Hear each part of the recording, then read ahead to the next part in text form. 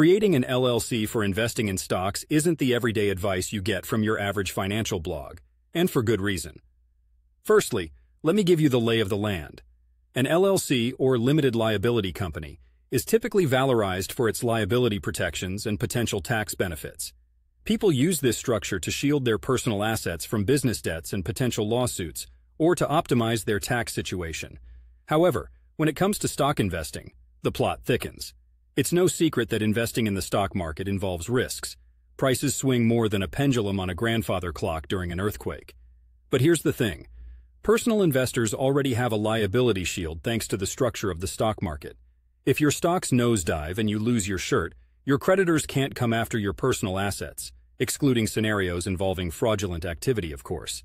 They can sing the blues about it, but your personal assets are off limits. So, if you're a solo investor ruminating over whether you need extra protection that an LLC might offer, it's a bit like wearing a belt and suspenders while holding up your pants with your hands. Overkill much. But what about tax benefits, you ask, tilting your head with curiosity. Mighty fair question, I'll give you that. But here's the twist. Investing through an LLC can actually complicate your taxes. For most individual investors, long-term capital gains are taxed at lower rates than normal income. Yet filing as an LLC, especially if you elect to be taxed as a corporation, might leave you facing double taxation, once at the corporate level, and once again when you pull out dividends on a personal level.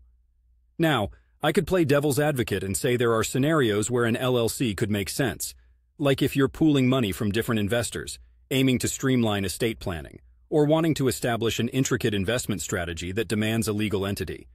But come on, that's a niche, not the norm. For most people soaking their toes in the stock market waters from the comfort of their Portland homes, or anywhere for that matter, the allure of an LLC is like a cloudy day promising rain, but delivering none. You prepare for a downpour that never comes. Stay lean, stay focused. If you're investing personal funds, consider taking advantage of retirement accounts like a Roth IRA or a traditional IRA. These types of accounts come with their own tax benefits, specifically designed for the individual investor, and without the weighty maintenance an LLC requires. If your stock market endeavors are a personal journey, you probably don't need to swirl the complexity smoothie by tossing in an LLC. Keep it simple, keep your costs down, and let your investments do their thing.